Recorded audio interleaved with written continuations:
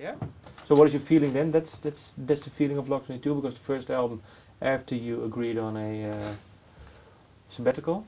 Yeah, it was a liberation, Yeah. because, and also every album is almost like in retrospect of the one before, you know. A reaction, Yeah, a reaction to the yeah. previous one. But it was It's total always- freedom.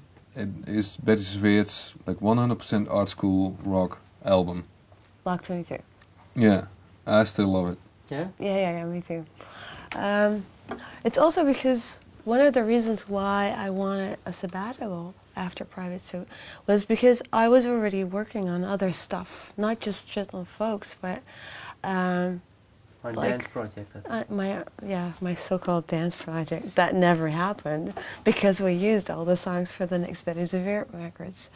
Like Versace, I was writing that while we were recording Private Suit. And Versace at that point was something that we could never play with Bettie Serveert.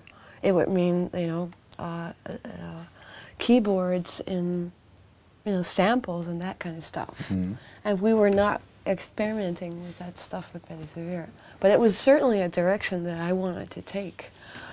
And I felt that at that point, there wasn't enough space in Bettie Serveert. So that's one of the reasons. Yeah. I remember you and Herman played it. You had a copy, and they were like, yeah, sure, why not?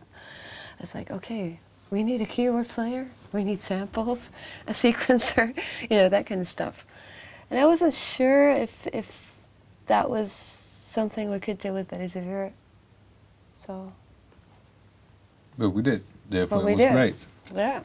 That's when we started at Block 22. And